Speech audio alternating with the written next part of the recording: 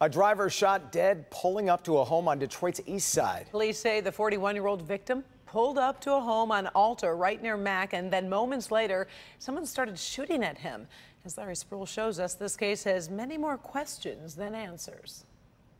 That shooting happened here at this intersection earlier this morning. As a matter of fact, the family tells me it happened just across the street, right in front of the house. Now, I just spoke with family off camera, and they have a lot of questions.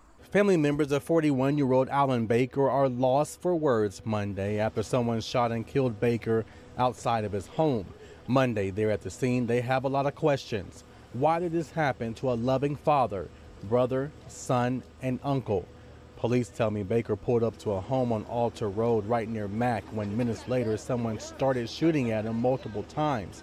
Baker found lying in the road in front of his car, heartbroken and confused, and too shaken up to talk to me on camera. His family wants to know why.